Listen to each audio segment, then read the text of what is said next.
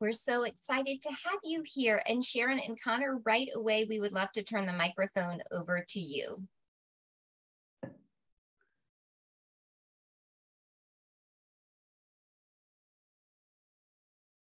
Okay, thank you. Okay, we are happy to have candidates running from District 7 and District 10.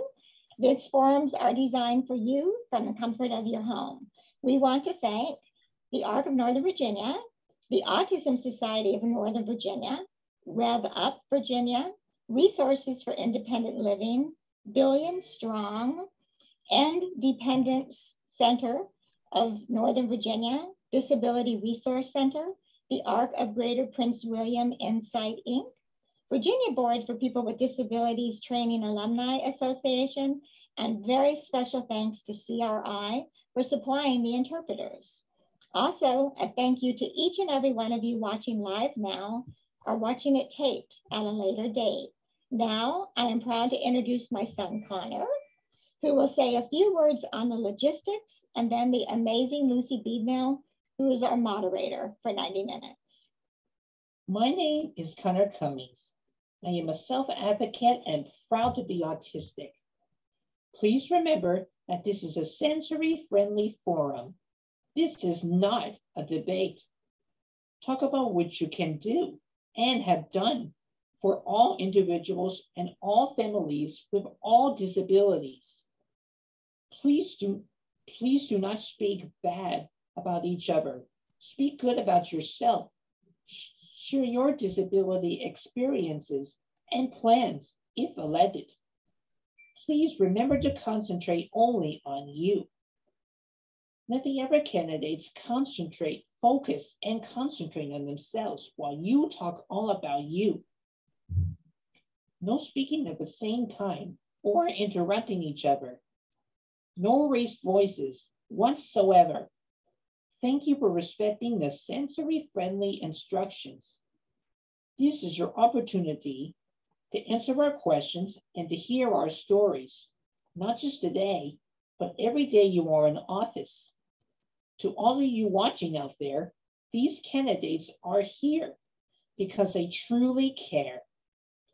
Thank you so much for being here to respectfully listen to all candidates. This is our opportunity to hear a disability platform, to help assure that the representatives include us in their decision-making, not just mentioned, but to seat at the table. November 8th or prior, you can vote for the candidates you feel is best for your needs and supports. Remember to always vote, because our voice matters. You can get accommodations to vote, if that helps you, that is. I always have my mom with me when I vote. Reach out to Lucy if you have any questions or problems. Remember, each and every one of our votes counts. Listen and pick the candidate that you think is best and vote for them. Now, here is Lucy to start the questions. Take it away, Lucy. Thank you so much, Connor. We are elated to have the candidates here with us tonight, as Sharon said, representing Virginia's 7th and 10th district. As a reminder to folks, we'll run this like we usually do, where every question we ask gets asked to each candidate, and each candidate gets equal time. We ask the candidates take about 2 minutes per question, but we won't be timing or cutting anybody off. That's definitely not sensory friendly. So we'll make sure that each candidate has a chance to introduce themselves, and we'll maintain that order, but rotates who starts. So first, we'll give introductory time to the 7th district, first Representative Spanberger, then challenger and candidate Yesli Vega. Then we'll move on to the 10th district, first with an introduction from Representative Jennifer Wexton, then candidate Hung Cao. Then for the next question, we'll start with Yesli Vega and go on in the order from there and wrap around. So each one will have a chance to go first in the hot seat, second, third, and fourth. As we wrap up today, I'll try and keep an eye on the clock and about how long it's taking us to answer each question. As we get closer to our end time of 7:30, which we intend to honor, we'll make sure we give all of our candidates a chance to do a final wrap up. That's a chance for them to share any closing remarks or general statements, or to speak to any questions we didn't have a chance to answer tonight. As a reminder, all of our candidates were sent some questions in advance of tonight, but we also know people from our audience are live chatting in questions and have emailed us a great number. So there are many things to talk about tonight.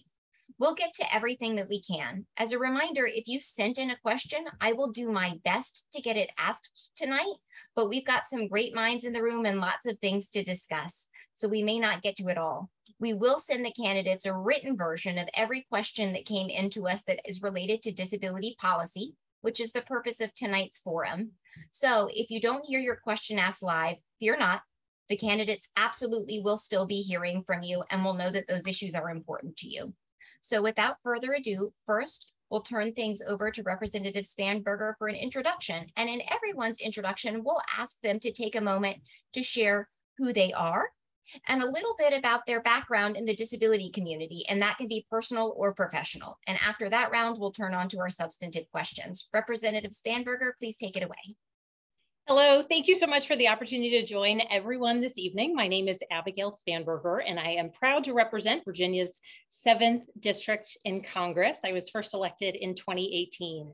I'm also a mother of 3 school-aged children, and I have family members and loved ones with disabilities and challenges. And so I want to thank the ARC of Northern Virginia and the Autism Society of Northern Virginia for hosting tonight's event. I thank you for your continued work on behalf of Virginians with disabilities and challenges. And I want to take a moment to recognize Sharon and Connor. Thank you. Through my work in Congress, I've had the privilege of getting to know you both, and I thank you for your continued advocacy. Connor, you must be so proud of your mother because I know she is so proud of you. Thank you for continuing to walk the halls of Congress and the State House and continuing to advocate for things that matter, not just to you and your family, but to families across Virginia and the country. As everyone watching knows, more than 30 years ago, Congress passed the Americans with Disabilities Act to make sure that all Americans, all individuals with disabilities are guaranteed certain fundamental rights: equal opportunity, independent living, full participation in our communities, and economic self-sufficiency. And in the US House, I have been committed to advancing legislation that will help people realize the rights and protections under the ADA. I also know that we must remain very vigilant to protect these hard-earned civil rights. Efforts to cut Medicaid, repeal the Affordable Care Act, and gut reasonable accommodation requirements and other legal protections would undermine the promise of the ADA. I will always push back against these proposals because we cannot go backwards and reverse decades of hard-fought gains. By contrast, in Congress, I have worked to provide the support that so many Virginians need in order to realize the promises of the ADA. And I have staunchly supported early intervention programs, including through additional funding provided through the American Rescue Plan. And right now in our Commonwealth, we are using this investment to support a rebound in child count numbers and in meeting other needs, such as equipment to support telehealth services, as well as efforts to recruit and retain personnel. The American Rescue Plan also provided states with a 10% boost in funding to Medicaid for home and community-based services. And I was so glad to see that the General Assembly used these funds to provide bonuses to home health aides and behavioral health providers. These are some examples of how we can make smart, responsible investments in our neighbors that ultimately will make Virginia stronger. And we also must recognize that the disability community has suffered disproportionately during COVID, and it is essential that people with disabilities are included in public policy discussions and not just taken as voices, but allowing them to participate as real leaders at the federal, state, and local levels. So Connor, I thank you for taking on that role. Your voice and the voice of so many other advocates are essential contributions to our national conversation. And I am excited to participate in tonight's conversation. And I remain committed to working to make sure that every single Virginian has access to the education, the workforce training, and the housing opportunities that they need to be successful. Again, thank you so much for allowing me to participate in this event, and I look forward to answering your questions. Thank you so much. We're excited to have you here. And now we'll turn things over to candidate Yesli Vega for her introduction. Thank you, Lucy. Good evening, everyone. It's a great pleasure to be connected with you all. I first want to congratulate Connor for such a fantastic opening statement. I'm sure, Sharon, that you are very proud of your son and all of the strides and accomplishments he's made. So, Connor, thank you so much for your opening remarks. And Sharon, thank you for reaching out. It's a great pleasure, again, to be here and to have this discussion. I am a mother of two beautiful children. My daughter, Nancy, is 14 years old, and my son, Ariane, is 13. I am married to my high school sweetheart, who is a U.S. Army veteran. And I was also elected to the Board of County Supervisors in Prince William County in 2019. I'm also a member of law enforcement, and I'm very excited to dive into this discussion because we're always in the world of law enforcement thinking of new and creative ways to be able to help those with disabilities, to include the use of technology. One of the most important things for me as county supervisor is to ensure that all of my constituents have a seat at the table, that they know that I have been their voice and their representative for these past 3 years. And so I never go into a meeting without going to my constituents first, and I certainly never take any votes without taking the opinions of my constituents to heart. So that's really the way that I govern, through transparency and accountability, and always making decisions that is going to be best for them and not that of the special interest. So I'm really excited and very much looking forward to the discussion here tonight and to answering any questions that members of the audience may have, and looking forward to our further partnership as we move forward and look ahead. I hope to continue to be that voice and representative when we make it to Congress, and I very much look forward to the discussion here tonight. So thank you so much for the invitation and for the opportunity to hear you all, and also to voice my positions on the issue. Thank you very much. Thank you so very much. And now we will turn the microphone over to Congresswoman Jennifer Wexton for her introduction. Thank you so much, Lucy. And it's great to be here with everybody this evening. I'm going to add my voice to the chorus of those congratulating and thanking Sharon and Connor for their wonderful advocacy and for that great introduction. Connor, I'd like you to come to every single candidate forum that we have from this point forward and set out those ground rules. That would be wonderful. So I'm Jennifer Wexton. I represent Virginia's 10th district in the United States House of Representatives. I've been here since 2019. And I just, rather than go through a regular campaign spiel, I just want to tell you a little bit about the disability community and how I came to be so involved with you guys. So I have a cousin who has a disability, and I saw firsthand how it impacted her family, how making sure that she got the care and services that she needed really impacted everybody in the family and every single day. And it doesn't just stop with the parents of that child. It goes to takes over generations. My cousin, her sister, knows that she's going to have to take care of her someday when her parents are no longer able to.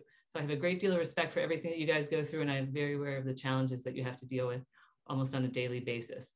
It's a labor of love, but it is really a lot of work indeed, and there's a lot that goes into it. So in my professional career, before I served in elected office, I was a prosecutor in Loudoun County. I served as an advocate for abused and neglected kids. I also was a special justice in mental commitment hearings, and I also served even as a judge for a while. And in that capacity, I saw how people in the IDDD community also ended up in a disproportionate way in the criminal justice system, as well as in the child dependency system or foster care, as well as those people who were suffering from mental health issues or from substance abuse issues. So that led me to want to serve on the Community Services Board, which I did. And I was very proud when I was accepted to that position. I really, really enjoyed it. One of the first things that we did actually in Loudoun County in the CSB was when I took my seat was that we changed the name of the entity to eliminate an outdated and very discriminatory term and replace it with developmental services, which I think speaks much better for what the actual services are that are provided. It wasn't that long ago that we did so, because for me, it's about respect. And I think that was very important. It was more than just paying lip service to these issues. It was about showing respect to the community and showing what we actually do. So in the Community Services Board, I worked a lot with the IDDD community. I learned firsthand the challenges that are being faced here. You know, just in Loudoun County, apparently we have wait lists for a group home that is about 21 years old. 21 years they're expecting have to wait for a physician.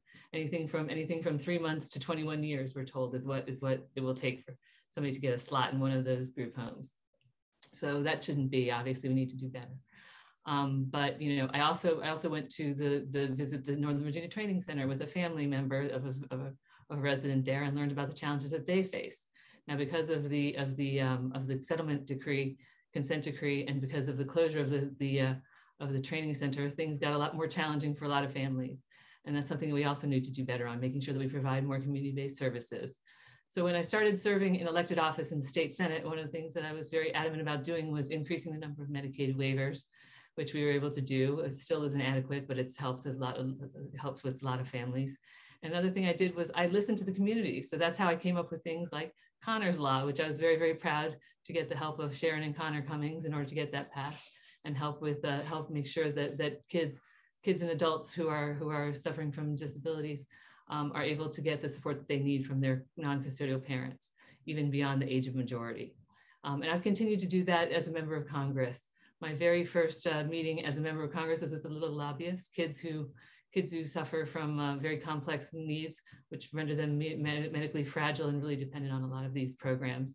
So I was very pleased to work with them, and I've continued to use my position on the Appropriations Committee to fight for more funding for all of the priorities that we share.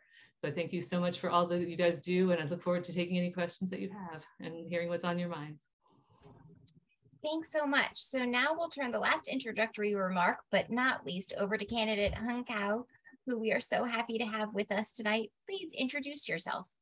Thank you, Lucy and Connor. I mean, I think everybody said it.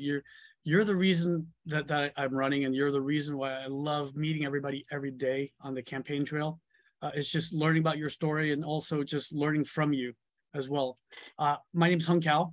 I'm a father of 5. My beautiful bride of 24 years and I have raised 5 wonderful children from the ages of 4 to 19. So it's a big, long stretch, but they make us young and they keep us lively in this household. I came to this country as a Vietnamese refugee. I escaped in 1975. And this country gave us everything. So I harnessed the American dream. I mean, I went to Thomas Jefferson High School for Science and Technology. I was first class graduate from there. I went to the United States Naval Academy. I have a master's in physics from Naval Postgraduate. I'm an MIT and Harvard fellow. But, and I paid back this country with 25 years in special operations, fighting in Iraq, Afghanistan, and Somalia.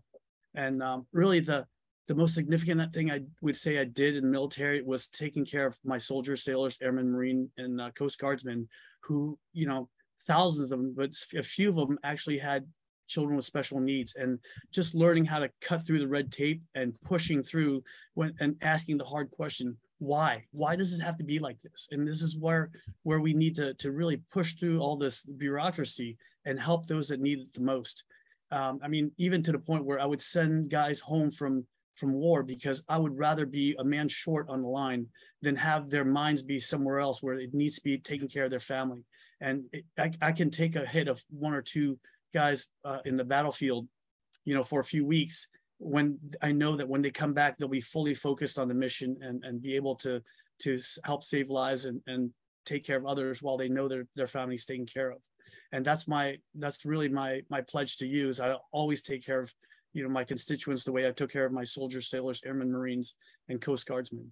I had a lot of good friends. Like I said, my roommate from the academy, his daughter was born with cerebral palsy, and our best friends in life had a child that they adopted with very special needs, and we learned to push through it. And this COVID really hurt our most vulnerable citizens, which is the special needs community, as well as the elderly community. My father had a massive stroke in 2014, and we're just yearning and screaming for help during this time. And just a blanket mandate from the federal government saying, no, we can't do that, or we have to shut down the government when honestly, the entire country needed to get back to work. And that's what I want to make sure we do, is just to not make blanket decisions that affect the entire country, especially the most vulnerable. My family and I started a nonprofit organization called Audible Eggs, a 501c3 that helped build beeping Easter eggs for children with visual impairment. And that's really one of the most rewarding things we ever done in our lives, is just to teach our kids how to serve others. And so I want to continue to learn and listen tonight and learn from you guys so that I can be smarter when I get in Congress to help you all. Thank you so much. Thank you all so much for your introductory remarks. And as we turn it over to the questions this evening, I wanted to share a comment that had been sent into us as we were reaching out to folks who had registered for the forums. And the very first person who replied to me was a father who said, "Thank you so much for making sure that candidates remember people with disabilities and think about them, even if it's for only one night." I don't think anybody who's here tonight only thinks about these issues for one night, but that perspective, that sense of being lost and ignored, helpless, overwhelmed, not having power, is something that we heard echoed in very many of the questions that we had. And that perspective brought me to tears and was a very powerful way for me to start thinking about this forum tonight. So I wanted to share that as we started talking. Almost half of the questions that we got sent in prior to tonight from families related to Social Security and Medicaid asset limits. So that's where I'm going to start us tonight. I have never had so many. It's a hot button issue for sure, but this really took the cake. So for folks who don't know, Supplemental Security Income, SSI, is a Social Security program that provides critical supports for millions of people with disabilities with the idea of helping them afford basics like food and rent. But it makes it very hard for users to pull themselves out of poverty. The asset limit of $2,000 for one person or $3,000 for a married couple combined hasn't been adjusted since 1989. It's a big barrier to people with disabilities working toward independence, being able to afford housing, and otherwise be successfully included in their communities. And so we would love to hear from all of our candidates about support for any legislation that would look at these barriers to work and public benefit asset programs that really in many cases do the opposite of their intention. And so first time since we're rotating, candidate Vega, you are up. Thank you, Lucy. I think it's important to note that more than 7 million people are relying on this program, but unfortunately, its asset limits is outdated and does not allow people to save for emergencies. We all know that emergencies present themselves in the least appropriate moment, if you will. Such emergencies may include, but are not limited to, car repair, home damage, or other unexpected emergencies. I'm sorry, I have a timer on my light, so I have to wave a little bit so that I can turn on. I'll make sure that I change that when I'm done answering the question. And so taking care of our disabled community and ensuring that they have the necessary resources to afford food and rent is imperative to giving them a high quality of life. I believe that we must also work to create new opportunities to help individuals and their families out of difficult situations without providing additional red tape or burdens to them or anyone else.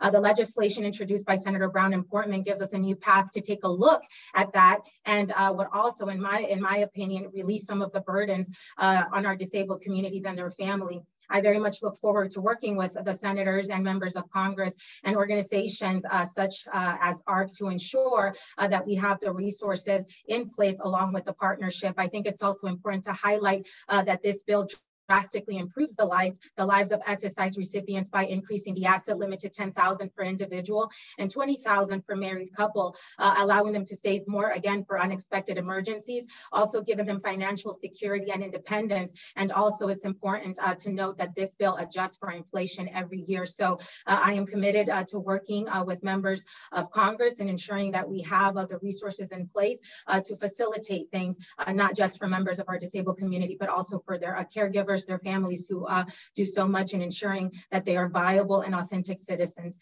Thank you.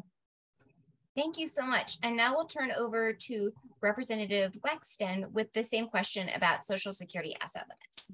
Thank you, Lucy. Now, one of the things that people may not be aware of about SSI is that it only costs the U.S. about 20.27% of our GDP. Right, so that's minimal, and it's also one of the most efficient federal programs, where more than $9 of nine out of every $10 goes directly to benefits. So it is a very efficient program, but you can tell a lot about a country by how you treat the most vulnerable. And unfortunately, when it comes to SSI benefits, I feel that we have really been lacking in terms of what we've provided to our people. As was noted, the asset limits have been frozen since 1989. If we just were adjusting for inflation, that $2,000 would be almost worth $5,000 now. But that's still inadequate. So that's why I support the Asset Act, which would increase the level from $2,000 for an individual and $3,000 for a married couple to $10,000 for an individual and $20,000 for a married couple to eliminate the marriage penalty for one thing, and also to index it for inflation. It's not just that. In 2020, the maximum federal benefit for individuals was $783 a month. That's not even 3/4 of the federal poverty level. So we're not doing a good job for our people. We need to do better, and we need to make sure that we increase that as well. Now, also another thing that reminds me of is the personal needs allowance, which is something that I became passionate about when I was in the state legislature. It was brought to my attention that everybody who is on Medicaid in a facility only gets to keep about $30 a month for their personal needs. Now, this includes everything. This includes things like having to get adult diapers on your own, having to have a cell plan so you can communicate with your family, having to get a haircut or a shave or personal toiletries. $30 isn't enough. So we need to increase that. I had legislation in the House of Representatives as well as in the state Senate to increase it to $60 and to index it for inflation. So these are things that we can do, that we can and should do, and I certainly support doing, and I will continue to do so as your member of Congress in the future. Thank you so much. And now we will turn things over to candidate Cal with the same question about SSI asset limits. Okay, so 1989, that's when I graduated from high school. I'm a 51-year-old man right now. So you're saying we haven't updated this since I was in high school. And it's just, it seems like a no-brainer. And honestly, I don't know why it's not done yet. I mean, if I've been in office for the last 4 years, or heck, if my party has had both chambers of the House and the executive branch, I don't think we'd be talking about this right now. I think this would be a done deal. In fact, this seems to me like forced poverty for our constituents who are trying so hard to work work up and stand up on their own 2 feet. And so yes, we will be doing this, and we will get this changed. I mean, this is like I said, this is a no-brainer. We should have taken care of this a long time ago. Thank you so much. And last, to answer the question, we will have Representative Spanberger here. Thank you so much. I am proud, absolutely, to support the elimination of this penalty. And what I have heard from constituents is the real impact that this provision has, this old provision from 1989 that punishes people for working, for saving for their future, and frankly, for getting married. Increasing asset limits and income limits for the SSI program could expand economic opportunity and the mobility for individuals with disabilities here in Virginia and across the country. And certainly, as we heard tonight, there continues to be bipartisan interest in ensuring that this program is able to be a lifeline out of poverty, but one that creates opportunity. So I look forward to continuing to work with the disability community, my colleagues, and to ensure that we fix this decades-old problem. But I would also reference another piece of legislation, the Work Without Worry. I'm proud to co-sponsor that piece of legislation because far too frequently, young adults, as they get older, if they are the beneficiaries of their parents' Social Security, there are severe limitations on how much they can work and how much independence they can have. And so this bipartisan legislation would ensure that, again, we are allowing or not prohibiting people through problems and hurdles within the law, not prohibiting people from seeking opportunities, from seeking work, and from being able to save for their futures. And so I'm proud to support both these pieces of legislation, and thank you for the question. Thank you so much for your time. So now we're going to move on to a new topic that's no less important to the disability community, and that's one about the direct caregiver issue. So nationwide, direct care workers on average make less than about $15 an hour, roughly $30,000 a year. And there's more than 50% turnover annually for those positions, making it very difficult to get continuity in services and quality of care, especially for people who need caregivers to perform vital, intimate, or medical tasks, whom we don't necessarily want strangers coming in and out of our house every few months to learn how to get into our home and to be touching our bodies and learning about us. We know that this workforce is disproportionately women of color who do vital supports for people with disabilities to keep them out of more expensive and lower quality institutional care.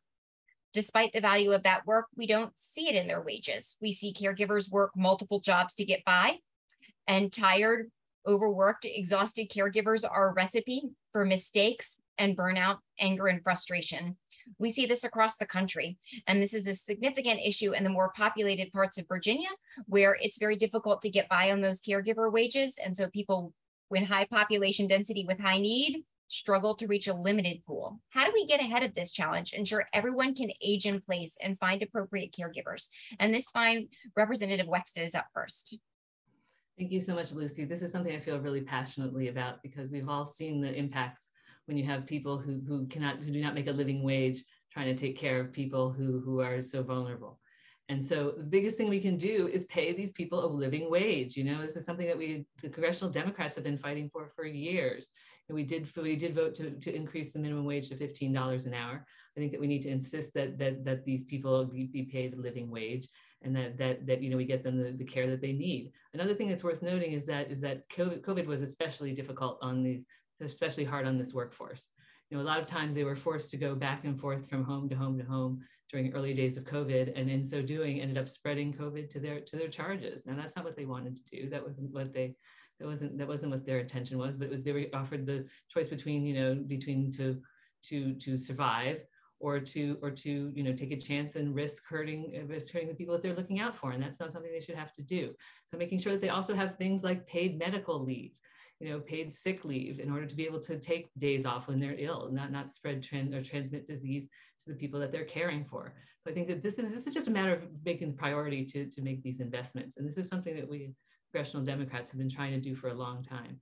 We're going to keep trying because it's the right thing to do, and it's so important, especially as more and more boomers age, as more and more people need these supports. And the thing that is so frustrating to me is that it ultimately saves money, because letting people age in place of the dignity in their homes definitely saves money over putting them in an institutional setting. And it just makes so much more sense. I don't see why we can't get it done. I'm going to keep fighting to make sure that we can. Thank you. Thank you so much. And now we'll ask that same question of candidate Cow about the direct caregiver need. That's a great question, because I'm telling you right now, that's one of the hardest jobs in our societies, the healthcare workers. I mean, it's very arduous on the body. It's hard on the body, and you need really a young workforce sometimes to do that. I mean, I saw my mother-in-law took care of the elderly when you know, for years, and you know, the toll it's taken on our body. It's very hard work, and we have a workforce now that's used to just staying at home and just getting stimulus checks and not working. I mean, the work ethic in our community is gone, and we need to reinvigorate it and push it again. Again, I saw this with my father too, when during the pandemic, when the government just arbitrarily shut down the entire country, and you know, and we couldn't get help to him. I couldn't even go to him, you know, between deployments to Afghanistan. I mean, I couldn't get to my father to help him, and ultimately he passed away because, you know, we couldn't get the care for him, and it hurts. And I can only imagine how the parents are feeling right now when caregivers are not allowed to come in to help their children, when they can't go to school, and instead of progressing, they actually regress during this pandemic. And that's what we needed. You know, we really need to just get government out of the way and let the free market work itself out. In fact, we have members of Congress who are willing to put, you know, have proposed a cap on traveling nurses. You know, again, like I said, this is a very hard and arduous profession, and there's a supply and demand, right? And so some of these nurses are trying to make ends meet, and they found that the best way for them to make ends meet for the families to be traveling nurses. And we have members who are proposing bills to cap their salaries, and it's wrong. We need to let the free market work its way out so that the supply and demand, you know, can work its way out and get more health worker into our communities. Thank you so much for that. Thank you so much for your answer. And now we'll turn over to Representative Spanberger with the same question here about caregivers. Having spoken to so many families who rely on caregivers, and having spoken to so many caregivers who are constituents who are among the most hardworking, empathetic, kind, and thoughtful workforce I have ever encountered, I will continue to advocate for their ability to do their job, and to do so at a living wage, to do so in a way that recognizes the physical toll that the job has. In the introduction, you mentioned the personal care, the support that so many individuals need, lifting people, moving people, physically engaging in a very personal and professional way.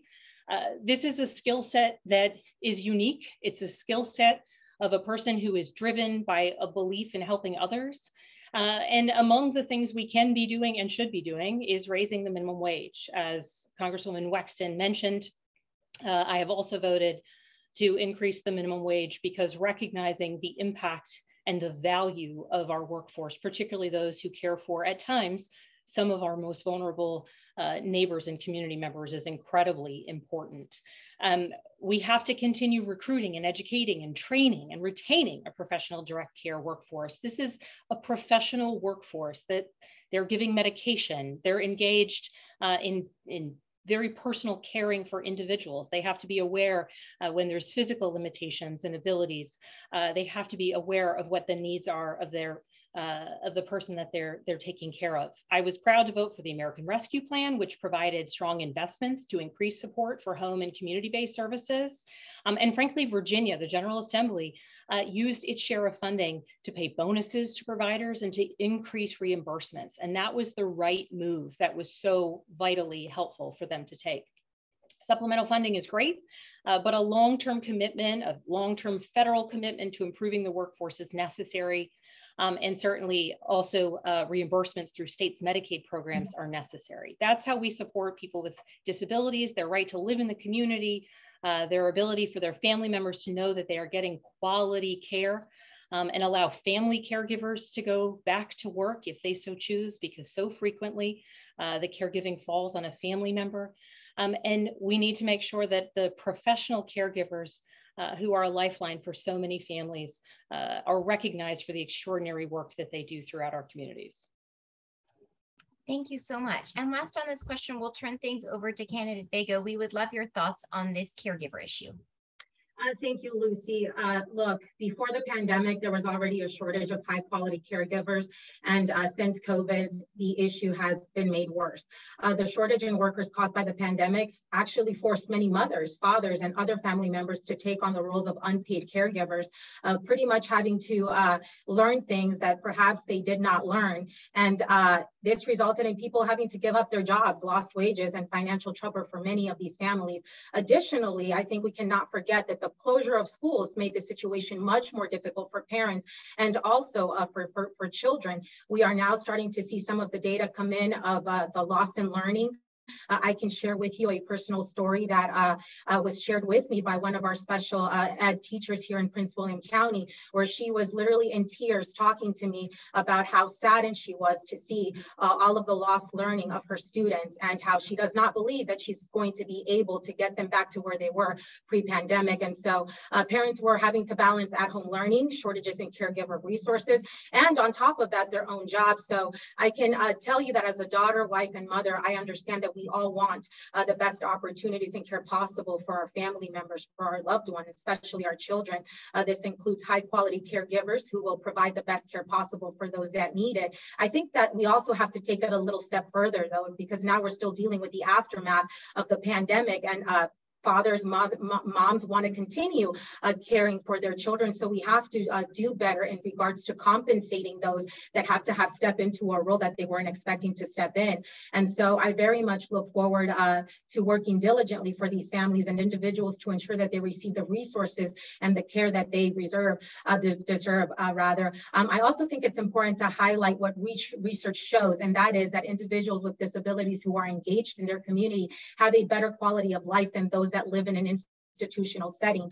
These services allow them again to live, to work, and to have a real relationship with members of the community that they belong to. And I think that that's very important to remember and to never forget. Also, by focusing on providing quality jobs in the caregiver field, we can lower the wait list and the time that many families are experiencing because of the shortages that we're facing pre-pandemic and now post-pandemic. So I very much look forward when elected to find common sense solutions to fill these necessary jobs when I'm elected to Congress, and to continue the discussion because there is much work to do. Thank you. Thank you so much. And now we're going to change gears a little bit and talk a bit about what happens. Forgive me a second while I move our spotlights around. What happens when sometimes we don't have good caregivers or support. And that's the issue where people with disabilities are arrested and incarcerated. far out of proportion with our numbers in the population. Generally, people with developmental disabilities are estimated to be about 3% of the population. People with disabilities in general, about 20% of the population, yet we make up at least 40% of the incarcerated population. Disproportionately, not only people with disabilities and people of color are affected by this issue. We heard a lot and have a lot of comments on Facebook and the chat and questions tonight about this issue. So we would love to know what the candidates would like to do to turn around this really troublesome trend where we see people with disabilities disproportionately arrested and put behind bars. And tonight for this question, first to candidate Cow. Thank you. Just I want to share with you what Sheriff Mike Chapman has done in this community. You know, when he took office, when he was voted in 2012, his sister-in-law had schizophrenia, and his wife Ann made him swear to make mental health one of his key issues. And so within the first year, 25% of his deputies were trained in mental health and special needs, and recognizing, you know, those who needs a little extra love. And by the fourth year in office, 100% of his deputies were trained. And even with that, they were trained so well that they were able to train all first responders, EMTs, the firefighters, as well as hospital workers in how to not diagnose, but how to handle people with special needs or mental health problems. And in fact, their statistics went from 44 uses of tasers a year on average down to 4.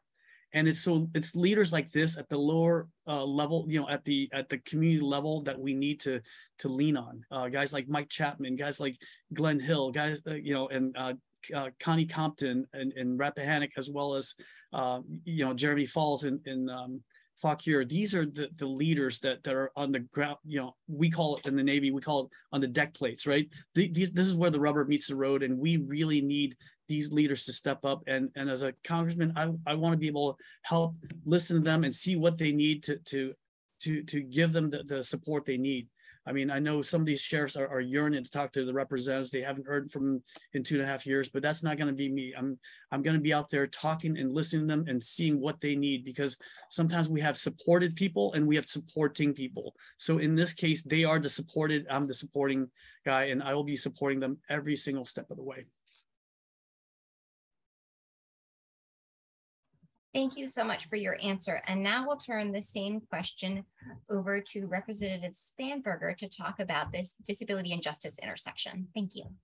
Thank you. When we look at the fact that people behind bars are much more likely to report having a disability than non-incarcerated people, we have to recognize that there's something wrong with how we are doing things. This long-standing disparity has its roots in our country's historic underinvestment in community-based alternatives to institutionalization. And when I say investments and underinvestment, it comes down to dollars. It comes down to investing supports so that local programs can work. It comes down to investing in community services so that more individuals who have disabilities or who may have mental illness are not swept into the criminal justice system. And to be directly responsive to the needs of the communities that I represent, I have taken a couple steps. One, recognizing that so much when a law enforcement officer is engaging with and working with and confronted with someone who might be suffering from mental illness, who might be suffering from substance use disorder, or who might have a disability that may not be obvious to that officer on the scene, the importance of training is so significant. And this is why I lead the bipartisan effort in Congress to nearly double support to the COPS program. This is the community-oriented policing program. It's been in existence since the 90s, and it is a vital program that allows for our communities to get federal dollars to invest in recruitment, retention, training, and that training is so vital to their ability to do the sorts of things that the previous candidate just mentioned. I was also so proud to write and introduce and in fact pass in the House of Representatives, and we're hopeful that it'll move in the Senate next month, the bipartisan Summer Barrow Prevention, Treatment, and Recovery Act. This is a piece of legislation that I wrote directly in response to the needs that we are seeing within our communities and the shortfalls of our behavioral health system. In particular, the bill would triple federal investments in jail diversion programs in our communities over the next 5 years. And so when we're talking about the challenges that people are facing, that our communities are facing, that families whose loved ones either have a disability and might engage differently with the criminal justice system or are suffering from mental illness, recognizing the importance of these important jail diversion programs and funding them has been a priority. I've also co-sponsored legislation to authorize federal funding for mental and behavioral health response teams to respond to the mental health crises, to ensure that when someone is called out to respond to a 911 call, to respond to an emergency, that people who are able to and knowledgeable of how to contend with those who might be in a point of crisis or who might not be verbal or who might have other challenges, that those resources, that those trained professionals are responding right alongside the officers. And so I am so proud of the work that I've done legislatively. I'm also proud of the work that we've already passed through the House and pushed into law. The American Rescue Plan provided significant funding for states to implement new programs to promote mental health access and encourage alternatives to police involvement during a mental health crisis. Certainly the Community Mental Health Service Block Grant funding has been vital lifeline for so many Virginians. And importantly, increasing Medicaid funding to states that opt to cover mobile crisis intervention services was an important element of this legislation. Thank you so much. And now we're going to turn the same question over to candidate Vega to talk. And you mentioned in your opening remarks about your background in law enforcement, so I know we're all eager to hear here. Thank you, Lucy. First and foremost, as a law enforcement officer, I believe in the rule of law as well as equal justice under the law. I find it reprehensible that individuals take advantage of others to commit crimes, and we must do everything to ensure that those who coerce individuals with disabilities to commit crimes are held accountable for their actions. Everybody so far has talked about training and how vital training is. I am proud to share with our audience that I am a member of the crisis intervention team, and I commend Sheriff Glenn Hill for ensuring that every single one of his deputies goes through this extensive training that helps identify certain things when you respond to a call or when you're engaging with someone on the streets that might lead to discovering that perhaps this is somebody that does have indeed a disability and how to properly handle that call. We must do everything that we can, again, to hold individuals who take advantage of members of the disability community into committing crimes. But most importantly, I think that we have to highlight these trends to our judicial system where individuals with disabilities could be misidentified, and that may also lead to a placement in the wrong institution. By advocating with disability organizations, and again, I can't thank you all enough for hosting this forum. I think we can work directly with our justice system so that we can find firsthand solutions that will help the disability community from incarceration. Individuals with disabilities have the same rights, and don't let anybody ever tell you any different in our justice system as everyone else. And I look forward to continuing to work with everyone involved to ensure that those rights are never trampled over, and that they too have access to a quality justice system that treats them fairly as they do everybody else that comes through the judicial system. But again, I can't stress enough how important training has been, not just for Prince William County Sheriff's Office, but also for the police department. This board also enacted the co-responder unit that has been instrumental in assisting officers also when responding to calls for service when we believe that it's probably, a call related to a mental health situation. And so I very much look forward to continuing to lead with my law enforcement background and experience on this matter and being a partner with members of our disability community. Thank you, Lucy. Thank you so much. And last on this question is Representative Wexton. Thank you so much, Lucy. Well, we're reaching the point in this question where everybody has said something, but where everything has been said, but not everybody has said it, right? But I do have something I'd like to add. And before I do that, I want to talk a little bit about the whole issue of the training, because that's huge. And this is one of the reasons that I wanted to serve in the CSB in the first place, because I saw how the criminal justice system was disproportionately filled with people with disabilities and with mental health issues and things like that. And unfortunately, it hasn't been solved, but fortunately, we now have a lot more awareness of it. So I'm delighted that we have things like crisis intervention training for our local law enforcement and things like that. And I'm really, really pleased that in the American Rescue Plan, we passed legislation that included an increase in the FMAP for states that implement mobile crisis intervention units in criminal justice cases. So that's really huge. And I think it will help a lot of states to implement these programs nationwide. But I want to go backwards. And before we start talking about law enforcement and getting people involved in the criminal justice system, I want to talk a little bit about schools, because it is true that the school to prison pipeline is real. And it's something that Virginia had been really a pretty bad culprit in for many, many years. This is something I felt really passionately about as a parent, as somebody who represented juveniles in these cases, and who saw the way that a lot of times kids were disproportionately not just impacted by referred to criminal justice system from schools, but also through the discipline process, through suspension, through seclusion and restraint and things of that nature. So I'm very, very pleased that in the State General Assembly, we did take steps to eliminate seclusion and restraint in Virginia public schools while I was there. And now we're working on doing it nationwide. I'm very, very pleased that we have legislation in the House of Representatives that would do just that. Because it is very hard on kids, and it does set them up for failure later on. The worst thing in the world for kids, or for a kid who's nonverbal or who can't communicate, or who has autism spectrum disorder, maybe doesn't communicate the same way that other kids do, is to be placed in handcuffs and thrown in the back of a squad car. You can't let that happen, which is why we need the training to start a lot earlier for things like SROs and people like that, to be aware of the different kinds of kids and the different kind of abilities that they have. So this is all something that's very important, but it's a continuum. You can't just start when the kids are adults. You need to start when they're young, and just make sure that everybody's aware of all of the issues that there are.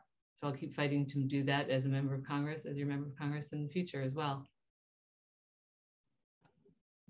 Thank you so much. And it turns out that Zoom has decided to quit my camera. So you're going to have to suffer through this forum without my lovely face jumping in unless it resets, because if I log out and log back in, everything ends. So we'll get a great view of our interpreter here while I'm speaking. Let's talk now a little bit about an issue we've touched on lately, and that's the core of disability support services, home and community-based care. Those supports that folks with disabilities rely on every day for things like support to be successful on the job, to get around the community, to bathe, get dressed, take medication, and more. There's not enough money in the home and community-based services program to support everyone. In fact, about 800,000 people across the country and 14,000 in Virginia in specific are stuck on waiting lists without the ability to get any of the services they need. Then we rely on unpaid family caregivers to fill in care needs, often requiring them to lose their job or step down from jobs. And the pandemic has made this worse than ever. In fact, Sharon, Connor, and I spent our morning in the governor's mansion in Virginia talking to families who have lost all of the very few supports they had during the pandemic. So starting with Representative Spanberger, we would love your thoughts on how we address this home and community-based service shortage that's affecting the entire country and Virginia in a big way.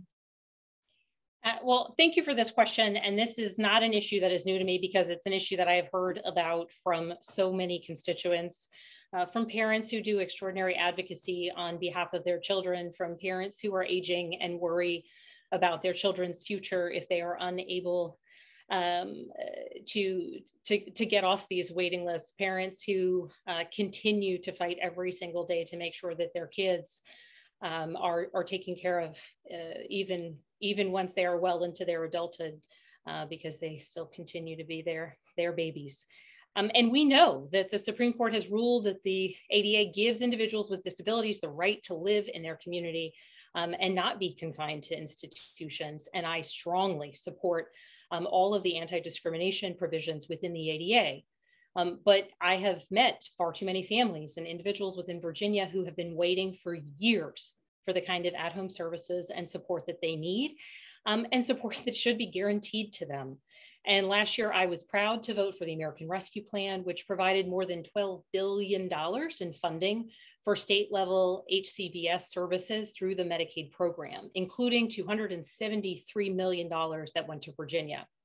So these dollars allowed Virginia to invest in expanding home services and bolster the care workforce.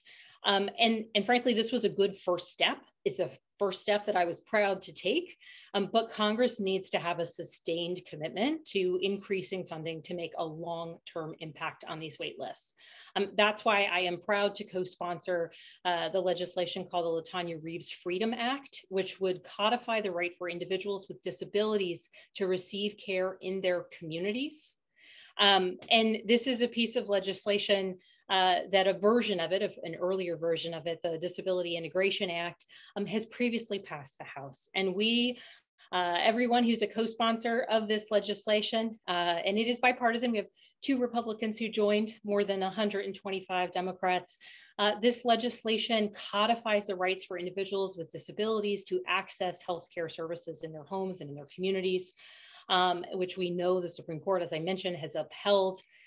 But this would make sure that we can then see that Medicaid is making the corresponding investments to providing community-based services so that individuals and families are not stuck on these wait lists forever, so that parents with multiple children can enjoy the joy of being a parent to their children and not every single minute of the day a caregiver, that they get the support and additional resources and support that they need and that they should have. And I am proud to be a co-sponsor of this legislation, and I will continue to advocate for its passage because it's about the dignity of each individual person. It's about the support that these families need, that all families who have children with specific and special needs need. And I'll continue to advocate for this legislation. I'll continue to co-sponsor it and ultimately work to get it across the finish line, the House, the Senate, and the President's desk. Thank you so much. And now we'll ask the same question of candidate Vega here about home and community-based services.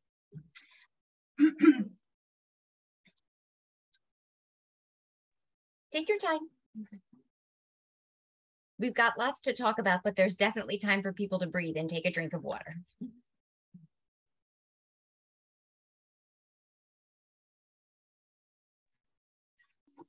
Sorry about that.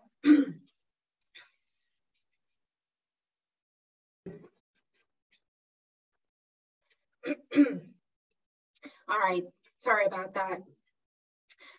You know, the reality is that the demand for caregivers is high as is. I kind of already mentioned that in one of the previous responses that I provided. And unfortunately, you know, the demand is going to be greater. The number of elderly and disabled in need of assistance is expected to double in the next 2 decades. So we certainly have a lot of work ahead because we must ensure that we have the resources in place to assist families when it comes to providing the best quality of care for their loved ones.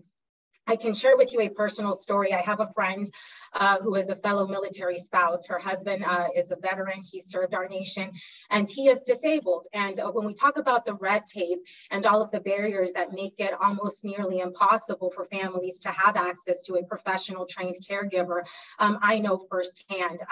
I think that it's important to include in the conversation our veterans because oftentimes our veterans have the same challenges that a lot of folks in our communities are facing when it comes to access to professional caregivers. I also mentioned how many have had to step into a role that they never thought they would be stepping in. And so this is a story of my girlfriend who has now had to step into this role of caring for her husband because they've been on a waiting list for a very long time and they've been left with no other option.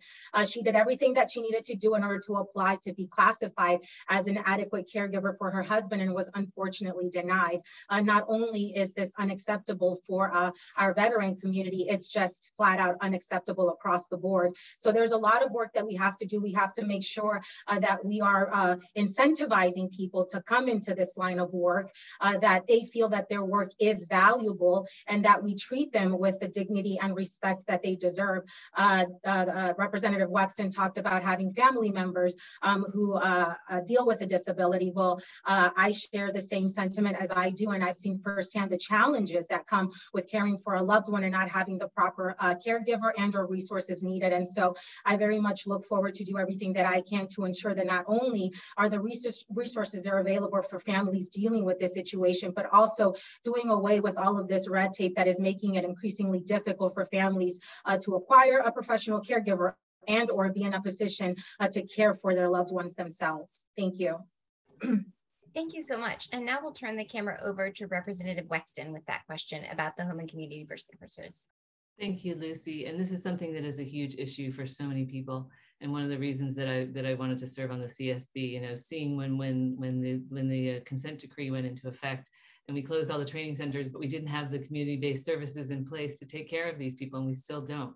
So this is something that's a huge, huge issue. Also, one of the things that I find very frustrating is that so much of the care that you get depends on what state you live in. And so if you're here in Virginia, you probably won't get as good an option as you do if you're in other states where they're more generous with their benefits.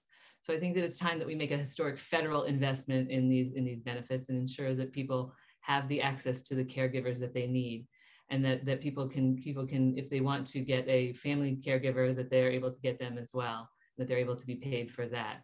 Because it's so important that these people be cared for in their homes, because it's, you know, aging with dignity and living with dignity in your own home. And as I said earlier, I mean, this saves us money ultimately, so I don't understand why we can't do it.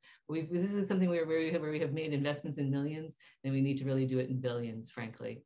And I would be willing to do that if I'm reelected. Thank you so much. And now to candidate Cow. First of all, how are our interpreters doing? Because you ladies are moving your hands so fast, and I hope you guys don't throw a shoulder or something like that. But I promise, you know, my wife always makes fun of me because when I get flustered or something like that, I end up speaking in Vietnamese or French or something like that. So I promise I won't throw weird words out for you. But yeah, the biggest problem we have right now, honestly, is all this red tape. You know, it's just, I'm 100% disabled veteran, combat disabled, and there's some issues that took up to a year for me to deal with, and it's just not right. And I can only imagine what the parents of special needs children have to go through. I mean, not only are you taking care of your children during the day because, you know, the pandemic shut down the whole nation, but now you have this mounds of paperwork to fill out, you know, I mean, and then it gets rejected because you didn't have the right cover sheet on your TPS report. I mean, this is ridiculous. And now we're playing catch up. I mean, what we need to do as the federal government is to pledge to never, ever shut down the economy again and drive hardworking, you know, people out of the business of healthcare, because it's just too hard, because they have to follow certain guidelines now that just were arbitrarily put onto our country. And, you know, and they're yearning to get back to helping the people that they took an oath to help. And so that's what we need to do, first of all, because I feel like a lot of things that we're proposing now, or we hear proposed, is now we're playing catch up to fix a problem that we created ourselves by shutting down the economy and shutting down this country. So that's the first thing we need to do, is to promise not to do this ever again. And then the second thing we need to do is just get rid of the red tape and find ways to streamline these processes. And that's what I've done best in the military is, you know, I would tell my staff or even lawyers saying, hey, don't tell me that I can't do something. Tell me how I can do it legally or quickly. That's what we need to do, is just to stop with all this bureaucracy and just get the help to these parents who are yearning for help. So thank you so much for that. Thank you so much. And now, candidate Vega, we would like to turn a new question over to you. We're going to ask about some barriers to employment that people with disabilities face. It's a massive concern for the disability community. People with developmental disabilities in particular are found to be unemployed or underemployed at rates hovering around 80% of the population. There's still federal laws on the books actively being used in Virginia that allow people with disabilities to be paid sub-minimum wage, sometimes pennies per hour for their work.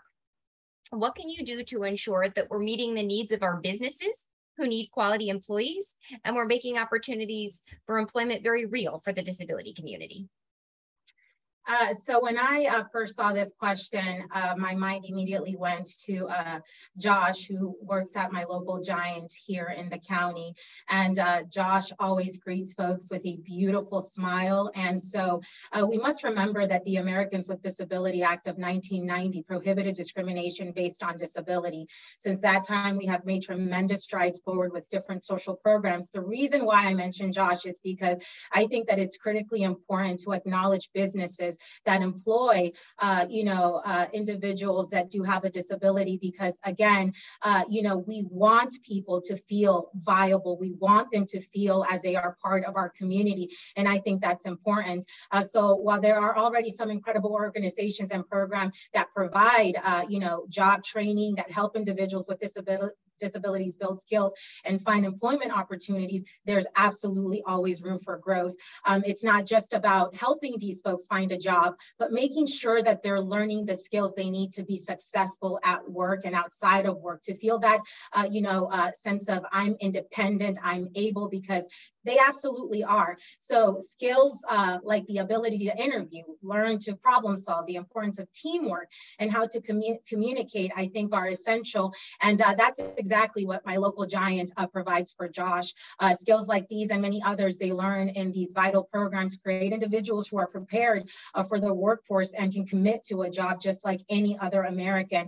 I also think it's important to support organizations and businesses, again, that are currently proactively soliciting, folks with a disability all around the country to come and to work, because, it speaks volumes again to ensuring that members of the disability community feel whole. Additionally, I want to make sure that we're finding work that is meaningful, not just, find a job for somebody to be busy, but we want people to feel that they, are important, that they're valued, and that their job is meaningful to them as an individual. Folks shouldn't just have the opportunity to work for a business, but I think that we should also get to a point where we're encouraging them to start their own, again, because they're capable of doing that. And so I want to commend my local Giant, not that they're ever going to hear me talking about this, but I just, think that it's great that, Josh works there. My kids love him. I love him. And I think that we need a little bit more of that in our district here in the 7th, but not just in the 7th, but in our country as a whole. Thank you, Lucy. Thank you so much. And now we'd like to ask the same question about employment opportunities to Representative Wexton. Thank you so much, Lucy. Now, the COVID pandemic has been really, really hard on this community, and it's really put an impact on a lot of the folks who would be out there working otherwise. But thankfully, we seem to be past that now, and things are getting back to normal. One of the things that we need to do is definitely support the implementation of the Workforce Innovation and Opportunity Act, which would go a long way to opening up these kinds of jobs for people, and also ensuring that they have the kind of training and careers that they need. Another thing that we should do is make sure that we have employment first policies so that they can have a real job with real wages, and ensure that they can't be hired for pennies on the dollar, because that's just not fair. They deserve the dignity of work, and they deserve a dignity of a fair day's pay for a fair day's work. And that's what they do, and that's what they should receive. Now we do have good providers like ECHO in Leesburg and Northwest Works in Winchester, which work with these communities and get them in and have them working, but they need to make living wages as a part of that. And I think that that's something that's very important and something I would fight for as a member of Congress in the future as well. Thank you. Thank you so much. And now to candidate Cow, same question about employment. Thank you so much. There's a saying in Navy that there's no such thing as bad sailor. There's just bad leaders, because there's a place for everyone, right? I mean, there's every person brings value, and for certain people, I mean, they're maybe it's a mundane or repetitive task that others don't want to do, but for certain members of our community, that's what they thrive in, and that's what we need to do. We need to find something that they're really good at, and just allowing them to thrive from that and stand on their own 2 feet. You would think that it is illegal to pay someone below minimum wage, but it's not. And I don't know why we're still talking about this. Again, if I've been in Congress for the last 4 years and my party had both chambers of the Congress, then and as well as the executive branch, then we would not be talking about this right now. we need to take care of this. And I think all the parents on this call agree with me. We've got to take care of our people and do what's right. Do the things that are right, and not just because it's easier or it's coming around, election time. We need to do it right away. And this is going to be taken care of January 4th, I promise. Thanks so much. And now we'll ask the same question of Representative Spanberger. Excellent. Well, thank you so much. And just noting that these were issues in 2016, 2017, 2018. And they were not easy to fix issues. And when there was one party control at that time, they weren't fixed. And right now we contend with the issue of filibuster and a 60 vote threshold. But there is significant unity in recognizing that people need to be paid fairly, and that an 80-year-old loophole in the Fair Labor Standards Act that allows employers to pay tens of thousands of disabled Americans less than minimum wage, sometimes literally pennies on the hour, is something that needs to change. And that's why I was proud to be an original co-sponsor of the Raise the Wage Act. Congresswoman Wexton was as well. And this would ban this discriminatory practice. It would close this loophole and raise the minimum wage for all workers, not putting some cutout in there that allows the workforce to disrespect those who may have disabilities. This legislation passed the House of Representatives, and we haven't been able to get a vote for it. And I welcome any candidate here or anywhere else who may someday make it to Congress to be clear about where they stand on closing this loophole with legislation and ideally advocating to get the votes in the Senate, which we currently do not have enough to get past the filibuster. But it is heartbreaking to recognize that there are workers with disabilities who want to have the dignity of work, who want to create a bit of economic stability for themselves and their family, and continue to spend decades earning less than the minimum wage without the opportunity to be treated just like the worker right next to them, without the ability to gain new skills and move up in their career. This is an old loophole. It's 80 years old, and I am proud to have co-sponsored legislation that would do away with it. I was proud to see it pass the House, and I will continue working until we have the 60 votes we need in the Senate to actually move it forward and do away with this discriminatory practice. Thank you so much. And now, being mindful of time, I think what we're going to do is do my favorite thing, a combo question. So as we give the candidates a chance to wrap up, we'll ask you both in your closing remarks where you can speak about anything we didn't get a chance to address tonight or anything you would like to highlight. If you can talk about how you would include the voices of people with lived experience in the work that you have going forward, that idea of nothing about us without us as you close, we would love to hear. And starting off with Representative Wexton. Thank you, Lucy. And I'd like to thank all the organizations and all the folks who joined us here today. Thank you for everything that you're doing and for your advocacy, because it's really important. There's no difference. There's no substitute for that lived experience that you guys have.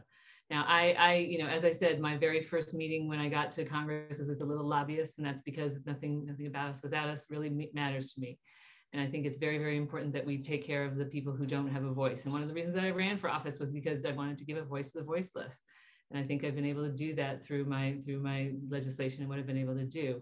We have so much more to do. I think, one of the things that we didn't even get to here is housing for this community, which is a huge, huge issue, especially here in Northern Virginia, where housing is so expensive. But that's one of the things I'm really proud. I serve on the Housing and Transportation Committee in appropriations, and we passed historic investments in supportive housing for people with disabilities, which I hope will actually pass the Senate and become a reality this year. But it's very, very important that we continue to fund those programs as well, because people need to stay in the communities that they're from, and we just don't have those options around here now. So I just want to say thank you so much, everybody, for having me. I'll continue to be an advocate for you as I have been before, and I look forward to continue to work with you in the not too distant future. Our door is always open. Please keep in touch. Thanks. Thank you so much. And now to candidate Cow, that similar question about how do we tackle that idea of nothing about us without us as you close with us tonight. Thank you so much, Lucy, and Sharon and Connor. Thanks for being here, and everybody else also for really just making me smarter on these issues. I think what I hear from nothing with, you know, what you mentioned about nothing without us, and it's just that you want a voice, right? You want to be heard, and you can't be heard if government shuts down. You know, like I didn't have the luxury of shutting down. I mean, we stopped for 2 weeks at the very beginning of COVID, but I had to go back because I was running operations around the world. I'd just come back from Somalia, and then even in the midst of COVID, I deployed to Afghanistan, and you know, I didn't have the luxury of saying, well, no, I'm shut down because of COVID. You want me to be there, and likewise with my wife, she's an EMT, and when, you know, she didn't have the chance to say, well, I'm not going to go on my ambulance today because, you know, COVID, and so that's what representative government is. That you have to be available to listen to your constituents, and I plan to be there for you. Let me just finish with this story. You know, the redwood trees grow to about 400 to 600 feet, and sometimes range at about 15 feet in diameter. And they withstand winds, fire, you know, storms. And the most interesting thing about the redwood trees is their roots are actually pretty shallow and very short. But the reason why they're able to withstand the storms and the winds is because their root systems actually intertwine and they link together. And that's what we need in our community. You know, we need all these different groups like the Wheatland Farms and Ark of Loudoun, Ark of Virginia. We need Jill's House, all these special groups. You know, we need to push them up and allow their roots to intertwine. And that's what we need, because one size doesn't fit all. Every parent here knows that what works for one parent doesn't work for another parent. What works for one child doesn't work for the other child. And we need this elaborate root system of all these great trees to allow us to grow up to reach the heights that we've never reached in our community, in our country. And that's why I'm here, and that's why I'm running for Congress. I want to make sure that we, the federal government, works for we, the people, right? We need to support, you know, parents and children like Connor, or like young adults like Connor, so that they can thrive. And that's why I'm running for Congress, and that's what I pledge to do to you today. So thank you again for educating me and making me smarter on this. And I give you my word that just like I did in the military, I've always taken care of my soldiers, sailors, airmen, Marines, and now I will take care of you by listening to you and taking care of your most basic needs. Thank you so much. Thanks so much. And now on to Representative Spanberger. We would love to hear from you on this issue. Thank you so very much. Well, again, thank you for having me for this forum. I've appreciated the opportunity to talk about the legislative work that I have done and the community work that I have done, making sure that I'm bringing the voices of constituents to the table. And for me, paramount to that is listening to families, listening to advocates, listening to individuals with disabilities who want to make their stories known, so that the sorts of decisions that we are making, the sorts of investments that we are making, take into account every perspective. It is something I do with community members across the 7th district, be it within the agriculture community, be it within the law enforcement community, be it within the banking community. The list goes on and on. And when it comes to issues related to constituents with disabilities, it's so vitally important to look at what might be the unintended impacts or consequences of the choices that we're making. So I'll give a very specific example. Back in 2021, I was heavily involved with working on and negotiating the Bipartisan Infrastructure Investment and Jobs Act. In fact, in the spring, there was a group of us, Democrats, Republicans, senators, House members, and governors, that got together to talk about how we could work towards this large-scale investment, historic investment in our nation. Roads, bridges, infrastructure of broadband connectivity, trains, public transportation, the list goes on and on. And so I was proud to join a panel discussion of the Fredericksburg Area Metropolitan Planning Organization about the need for a transit system that understands the issues of those who might have limited mobility or other disabilities. And so as we were preparing to invest billions of dollars in improving our nation's physical infrastructure, our power grid, and our systems, I demonstrated the commitment to making sure that I was working with advocates and people with an important perspective so that when we were making choices about where to invest in our transportation infrastructure or services, that we knew what it meant to make sure that that system was fully ADA compliant so that we could also ensure that we were increasing hiring, retention, and promotion of individuals with disabilities who might be filling some of the jobs of the Bipartisan Investment and Jobs Act. And that's just one example. I've worked with parents across the district and certainly in the early days of COVID when the challenges were so profound, hearing directly from parents, directly from families about the impacts they were facing and the support that they needed. It drove so much of the work that I did. It drove so many of the investments and the priorities. And in fact, the flexibility that we granted under the American Rescue Plan informed by the input that I received directly from constituents. I will keep working to protect the rights of disabled citizens and individuals across our community and certainly across our country. It's important that everyone have the ability to live in their own home and be treated and respected as the full citizen that they are. But that means making investments in programs. That means eliminating some of these antiquated caps on savings. That means not limiting the type of work that people can choose to do if they are able. And it means recognizing the dignity of every single American. And that comes with making investments. I'm also a broad coalition builder. It's why I am proud to routinely be ranked, always be ranked as one of the most bipartisan members of Congress, because these issues require that we build coalitions. These issues require that we get the requisite number of votes in the House and in the Senate to move these pieces of legislation forward. And so I am proud of the fact that I continue to be, according to the Lugar Center, the 5th most bipartisan member of Congress, and always one of the most bipartisan members of the House of Representatives, because I'm focused on building the coalitions that are necessary to move this and any type of legislation forward.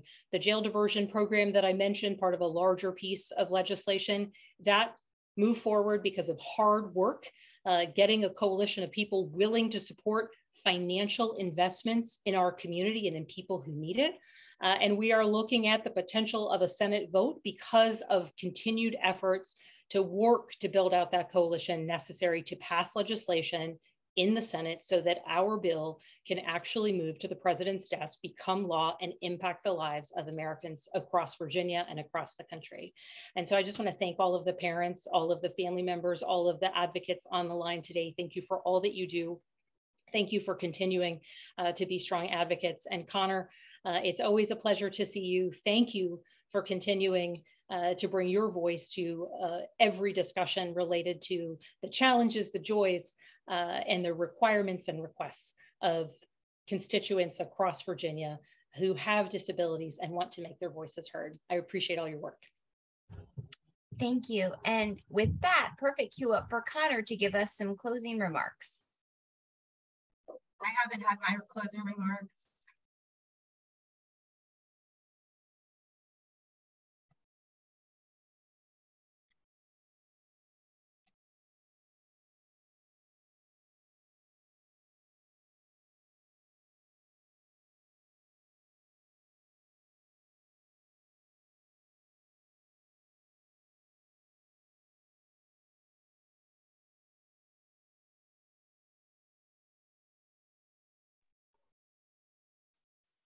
Okay, I'm not sure what happened to Lucy, but Yesli, go ahead and start your closing remarks.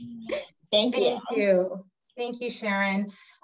First and foremost, as a law enforcement officer, an elected official, and a candidate for Congress, I truly understand the importance and value of including voices from communities and organizations that are directly impacted by some of the concerns that we've mentioned here tonight. I can tell you that I take great pride in falling back on my record and a proven record of allowing my constituents to have a seat at the table. That is the thing that I value the most, is hearing directly from my constituents, because those individuals and those organizations that represent, the community should be the ones that have, priority over anything else. And I never have, conversations without, valuing first the opinion of my constituents and then taking that into consideration before I cast a vote. It's my responsibility to be aware of the challenges my constituents are facing so that I can serve their needs. And I've always made that a priority, and I always will make that a priority. You can find me actively engaged in community events, whether it be hosting a town hall or notifying my constituents via email about anything that's happening. For me, it's always been about transparency and ensuring that my constituents feel that I am absolutely the voice and representative that they need in my current capacity as supervisor here in Prince William County.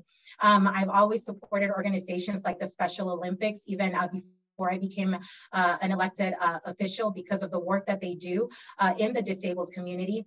I'm also incredibly proud of our department's Project Lifesaver program. It's a program that we have at the Sheriff's Office where we use technology to maybe locate members of the disabled community that have wandered off and have become lost. And so I think it's critically important to be that bridge that connects with the community when it comes to resources and programs that we already have established in our communities, to ensure that everybody is in the know of what's out there, what's available for them, so that we can continue in this great partnership of ensuring that we're all doing our very best to adhere to the needs of members of the disabled community. I'm a firm believer that by listening, learning, and engaging with different groups and organizations, we've been able to come up with solutions to problems that not only are they facing, but the ones that may come ahead. And so I am proud of the productive conversations that we've been having. I am proud to allow my constituents to have the largest platform, because when it's all said and done, it's not about me, right? It's about loving my community and knowing that do better because they deserve better and they deserve the very best representation. At the end of the day, our disabled community deserves to be included in everything.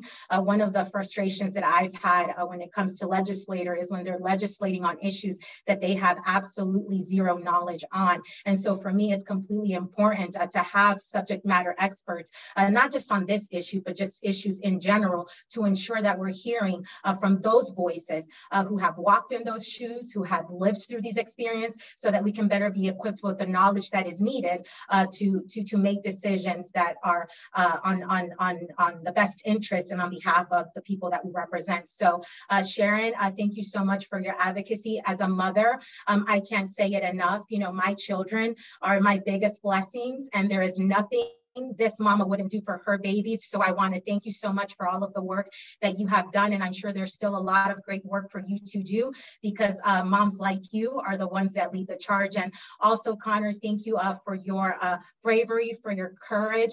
You are a fine young man, and I'm so grateful to have been a part of this discussion. And I very much look forward to being your voice, your representative in Congress. So thank you so much, Lucy. Also, you are phenomenal at moderating. I've had a great time in this discussion tonight. And I want to thank also those that tuned in via Facebook. Thank you for your time and for listening. Again, this is all about you, and I look forward to being your voice and your representative. Thank you so much. Thank you so much, Candidate Vega. And now, forgive me my snafu, for the second time, I will turn the microphone back over to Connor, but this time we'll really close it up and we'll do it with style. Thank you all so much for joining us. I heard lots of facts. I hear some agreements when it comes to SSI security asset limits and the need for direct caregivers. I heard different approaches. This is our choice. This is our chance now to vote for our choice. Candidates, I thank you. I ask that you continue to listen to our stories and our needs. We all have something to say, no matter how we communicate. Together, let's pass laws and get funding so we can all live a life like yours. Nothing about us without us. Thank you very much, everyone. Beautifully said. Thank you so much to our candidates who are putting in tireless, countless hours campaigning, which we know is a rough gig. Thank you all so much for learning with us tonight. As a reminder, Virginia's elections are November 8th, but we hold these forums at the end of August because we know many people with disabilities vote early in person or by mail or otherwise using accommodations to vote. So we're so glad you are here to learn with us tonight. As a reminder, if you have questions about voting rights, your registration, your polling location, nationwide, you can call our vote to ask questions anytime. Nationwide, you can also call 800-949-4232 to speak to your free local ADA center who can help you navigate voting accommodations and any other kinds of ADA accommodations you may need. Thank you to everyone who joined us tonight. If you registered to join us live on Zoom, you will get the recording sent to you. If you're watching later on Facebook, we're so glad you found us, and we hope to see everyone at our final candidate forum in this mini-series next Monday, August 29th, when we'll feature the seats covering the Arlington, Alexandria, Fairfax Falls Church area. Thank you again for your advocacy. And as a reminder, anyone who sent in questions, those questions will now be sent to our candidates so they know what's on your mind. We're so grateful for your voices. Thank you to everyone and have a great night. Bye.